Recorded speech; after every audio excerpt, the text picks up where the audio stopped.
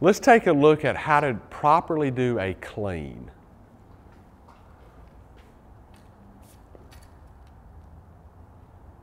Good.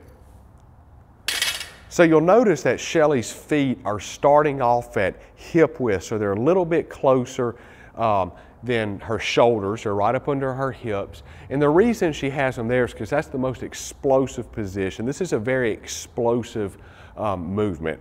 Now she's going to grab the bar right outside of her shins.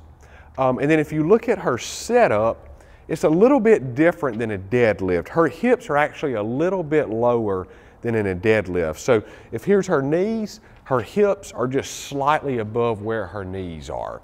And then her back is perfectly flat. That's, again, very important here, perfectly flat. So Shelly, go ahead and stand up with that bar just slowly. Good. So the first thing she's going to do is stand up with the bar, but this time is going to be a little bit more explosive. So just do the explosive part of the movement. Good. So do that one more time. Good. And a lot of times we'll call that a down up. It's just a little drill we do to get you going in the clean to feel that explosiveness. So now when she explodes up, she's going to bring her elbows high and outside and then bring them through to a front rack position. So Shelly, go ahead and do a power clean. Good. All right, bring it back down. And now I want you to do elbows high and outside. So this is a drill we call elbows high and outside. Good. So you can go ahead and set it down. So you'll notice when she was cleaning, she brought those elbows up high, and we say outside before she brought them up under the bar.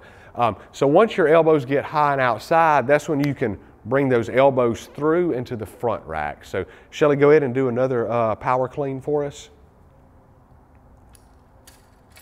And you'll notice when she finishes here, her elbows are just like you would in a front squat. They're that high, triceps are parallel to the ground, and that bar is resting on her shoulder. So she's not holding it up, it's not down lower, it's perfectly on her shoulders. And notice how fast she brought those elbows through. This whole thing is a very quick, fast, explosive movement. Shelly, you can go ahead and bring it down. And now you may have realized I was telling her to do a power clean. There's a few different versions of the clean. Let me just show you what each one means. If you ever hear us say do a clean or a full clean, this is what it looks like.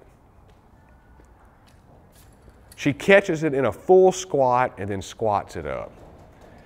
If you ever hear us say do a power clean, she's actually not going to squat. Watch this. Yeah, notice how she didn't catch it in a squat. Then if you hear us do a hang clean, that means instead of starting from the ground, you're going to start above your knees. So show us what that looks like. Good. So you can go ahead and set it down.